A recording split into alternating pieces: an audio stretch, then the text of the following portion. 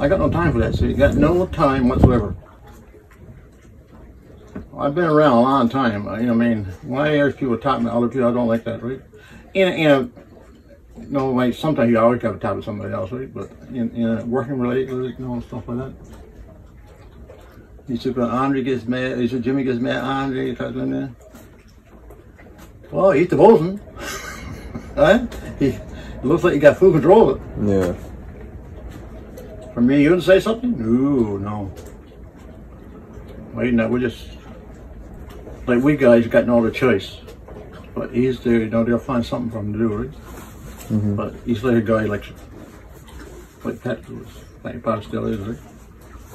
Because I remember I was on her last song, and was he, you know, Topless and Alec used to get after Pat. They said, hey, what do you mean, clean the floor or doing something, right?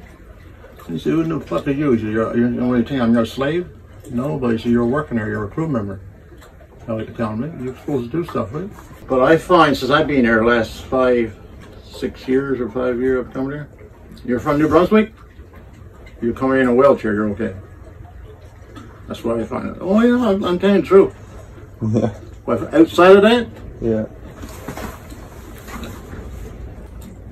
I was like Steve, the guy that got off, really quit, or he fired him after. And when he came here, he was one of the best guys you could ever. Yeah, I knew what he was like. You could see by he oh, they say last, oh, I'm counting you. This is just the way it is. As you were going. So anyhow, well, I started painting, and Tom Lake said, I see you got Buddy by yourself, and I see him. I said, Igor and other guy working, I said, you get nothing of them. Cause all they fucking do talk, right? I said, I knows them, I've been around enough to know. So you got, after you work with people so long, you know it'll be reaction. So Igor there by himself, painting, and then other folks had to do something too, right? So it worked out all right. So they had a couple of guys that talked very good English up on the bridge. I was staring, right? On the way across.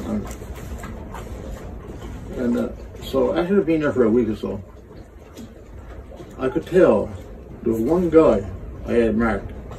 He was the leader, right? He was telling everybody else what to do. If I tell him something, then they, you know, they shy away from it, like, you know. So this day we're going across on the bridge. Talking to the guy, I said, I forget the guy's name now.